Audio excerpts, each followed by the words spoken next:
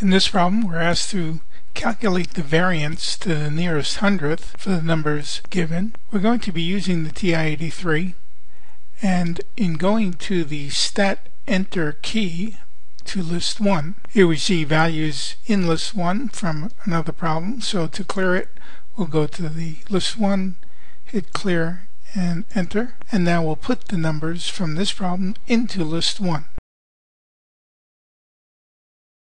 Now with those numbers in list 1, we're going to go back to the home screen by hitting the second quit button.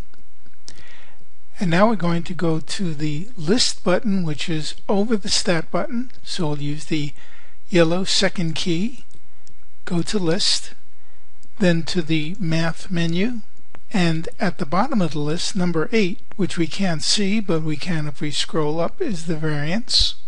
We can just simply hit the number 8.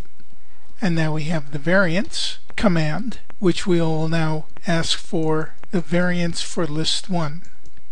And here we have the variance for list 1, which to the nearest hundredth is going to be 1,348.77. Here we want to be sure to use a comma between the 1 for the 1,000 and take this number to the hundredths place.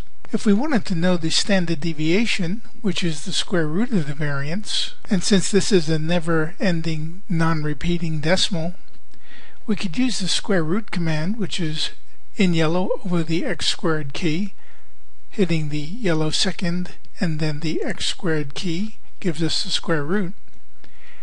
And I can put in this number exactly using the yellow second key and the answer button, which is above the negative sign. So yellow second key, answer, and hit the enter key, and now we have the standard deviation, which is the square root of the variance. So that's how to use the TI-83 to find the variance and the standard deviation for any list of data.